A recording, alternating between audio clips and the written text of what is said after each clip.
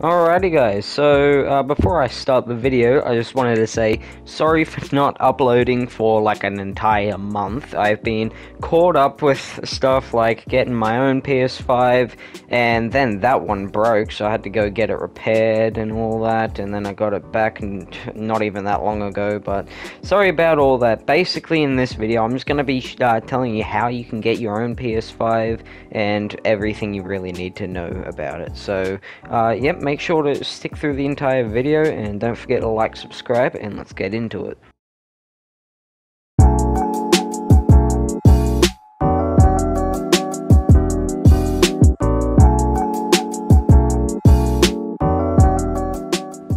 Okay, so I'll start off by telling you the best ways you can get your own PS5, like the way I got mine. So, if you're in Australia, this is the best way to get yours in Australia, and you could do some of the tips in other countries and all that, but this is specifically for Australia. But if you are in Australia, there are two Twitter accounts that are very, very, very helpful. They really help me out.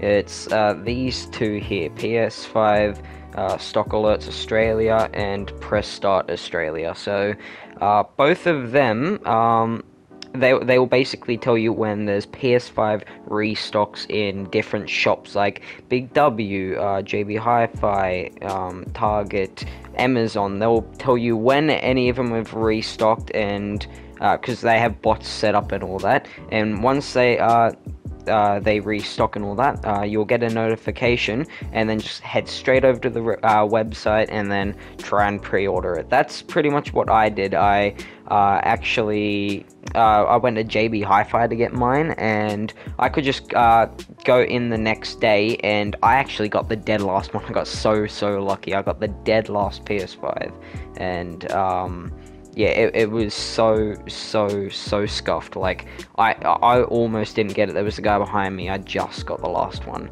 But pretty much what you want to do is just basically just look around, call up some shops, just see if there's any restocks, see when they are, or just follow some different Twitter accounts. So those two Twitter accounts are specifically for Australia, but then you can look up some of them that are in America or in any other country. Like, yeah, so as I said, it was specifically for Australia, but just go around looking around if you're in a different country for any Twitter accounts or any other social media platforms that may tell you when PS5 restocks are in your country and all that. So, yep, basically that is the best way to get a PS5. Just look around, try and stay up to date with restocks and all that, and call up about it, and yep, just keep an eye open.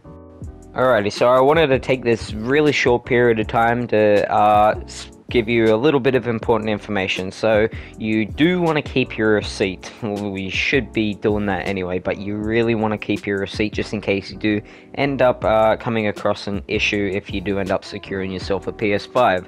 Like, I already freaking not even a day after getting my PS5, I came across a disk drive issue where the disk wouldn't eject and all that, and it just made a crap noise and all that.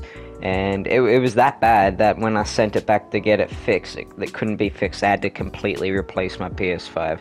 So make sure you guys do keep the receipt just in case you do come across a problem. But if it's a major problem, then yeah, send it away, or just call up where you got it from and see if they can do anything about it.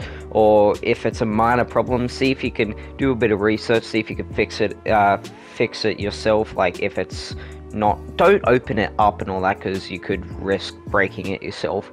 But if it's a minor problem, see if you can fix it yourself, or even go on Twitter. And Sony actually has official Twitter accounts where you can ask for help, text them, and then they'll respond back with a step-by-step guide on how to fix an issue you may be coming across. So make sure to just do research, keep the receipt in case any of these issues pop up for you, because there is a decent chance, like probably a 25% chance, that may be happening to you.